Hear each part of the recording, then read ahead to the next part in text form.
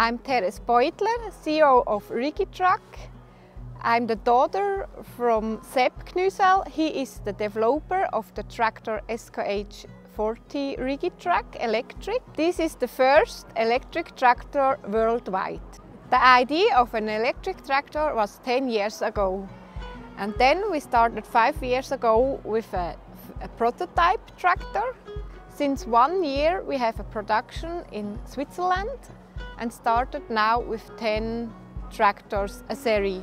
All of these tractors are sold.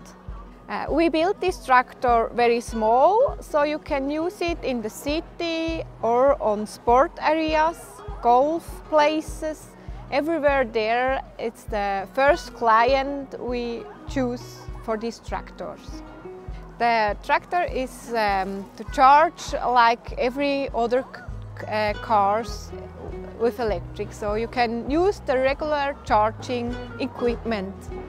This battery has a capacity of 40 kilowatts, so with a 22 kilowatt charging you can fill up the battery in 2 hours.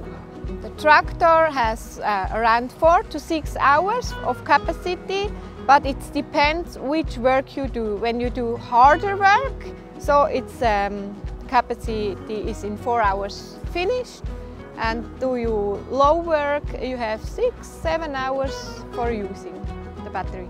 The fully development is in Küsnacht in Switzerland, and the production for the next 50 tractors we will produce in Italy.